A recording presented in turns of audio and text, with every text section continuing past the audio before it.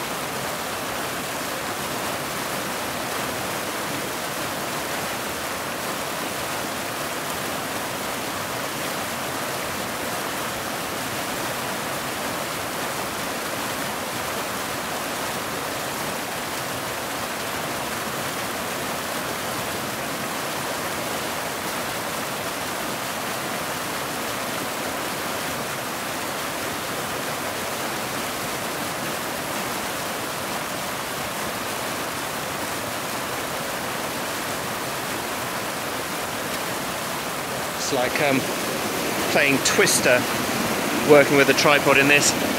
What first attracted me about this little area of the rapids is these two boreholes and a third one there in the rock here. So I started working with those, and then after I've been working with those for a little while, using this waterfall as a leading line, I saw this kind of fan fracture pattern on the top of this rock. You can't really see it. With a polarizer on, it comes out beautifully. It's like this gorgeous red colour once you take the reflective sheen off. So I've been working on that for a while. I can't quite get the composition how I like it. I think when those mountains reveal themselves, it might work a little bit better. So I'm going to sit on this for a little while.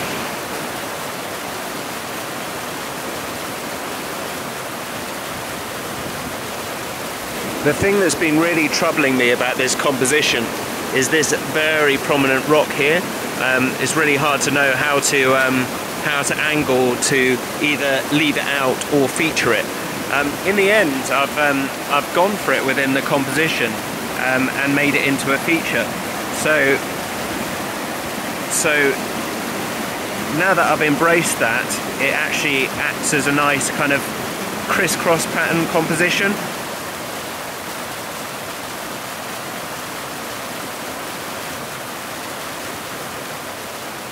Well, it looks like these clouds are in for a little while, and looking on the back of the camera, I'm fairly happy with what I got from this composition. So I think I'm going to move on. I might head down to the waterfall opposite Tryfan and get that classic shot. I haven't visited that location for a number of years, so be quite up for having a little walk, getting in some steps and taking a shot. Tryfan's currently deep in cloud, so it should be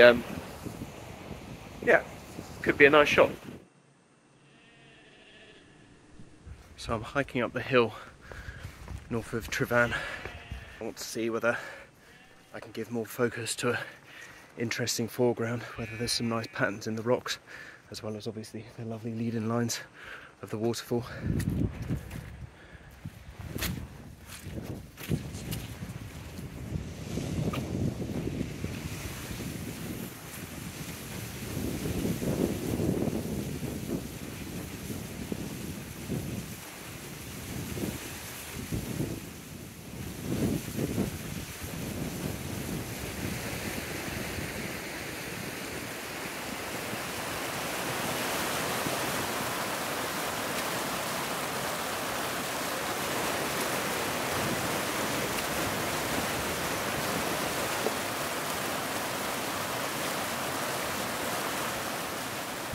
So I'm rock hopping around these rapids here. I've got a system with my trail runners, where I bring waterproof socks and then just accept that I'm going to get my feet wet. Only problem this time, I didn't bring any waterproof socks, so feet are quite soggy at the moment. When I'm rock hopping and trying to find compositions, I'm doing a number of things. I'm visualizing what the water will look like with a polarizer on, so any shapes of the rocks underneath, any colours, algae or redstone. And then I'm also thinking about the shape of Tryfan when it emerges from the cloud, because Tryfan's got that lovely, almost a kind of platonic ideal of a mountain shape. So while I'm composing, I need to bear that in mind, how it's going to look, and any mirroring shapes that I can find within the foreground. Unfortunately, this is the point where the video camera ran out of battery, but you didn't miss much. The light never happened, and the clouds didn't lift from the peak of Tryfan. I do want to talk you through my composition though, because I think it has potential. So I spoke of the triangular shape of Tryfan, and what I was looking for with the anticipation of the clouds lifting were echoes of that in the foreground. And I found a few in this particular scene which I really liked. There is this triangle here, one here, a kind of inverted triangle, and one here that almost looks like the wingspan of a B-2 stealth bomber. What I also really liked about this scene was the shapely tree. My plan is to come back here in the snow and get a really minimalist version of this image, with the tree stark black against white. But equally, a bit of side lighting might do the trick and raise this image.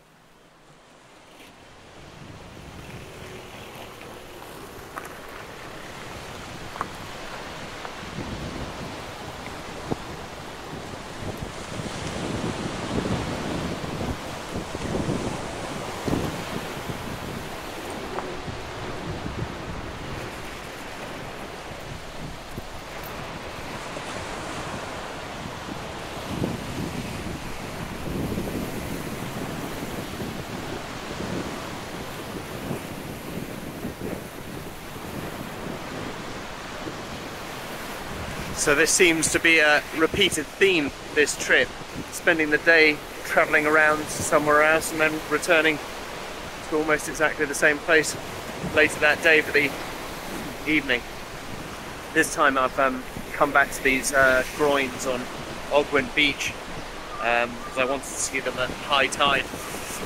Conditions aren't quite right. It's well, atmospheric stormy clouds, so it'll work, but I think I'd want stormier conditions and maybe some rain, creating some separation from that background. But nice to see what it looks like at high tide. I'm sure I'll come back here another time.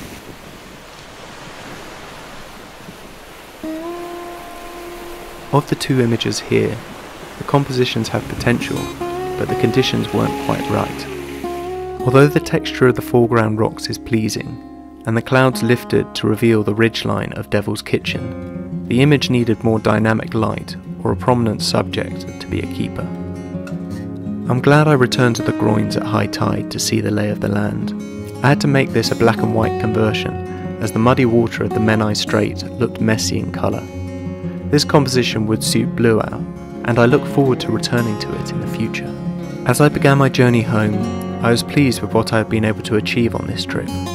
I explored areas that I had on my radar for a number of years, and importantly left unfinished business. Ernest Hemingway talks of working until he had something done, and stopping when he knew what was going to happen next. That way he could be sure of what he was going on to the next day. I've heard this technique spoken to as the Hemingway Bridge. I think of loose ends at the end of a trip as my Hemingway Bridge, a bookmark in the landscape to pick up on where I left off. I'm glad I went home when I did. As I drove south to Bristol, the rain came in heavy, and I was glad not to be car camping that evening. I've always made video diaries of my trips, but this is the first that I decided to edit and publish. I was worried that making a vlog might take away from the photography, but I'm pleased to say it didn't. In fact, I found vlogging enhanced my experience. Where usually I might be very goal orientated and focused on the shot, looking for details for B-roll made me pay even more attention to the wider landscape. As you may be able to tell, I put this series together on a budget. If you've watched this far, thank you for bearing with the shoddy sound and sometimes noisy footage. As I record this, I'm already planning my autumn trip to the northwest Highlands of Scotland, and I've taken what I've learnt from this Wales trip to improve my video setup. I hope a stereo mic and a second camera body will make my next outing a more immersive experience for you. Thank you for your time, and I look forward to seeing you before too long.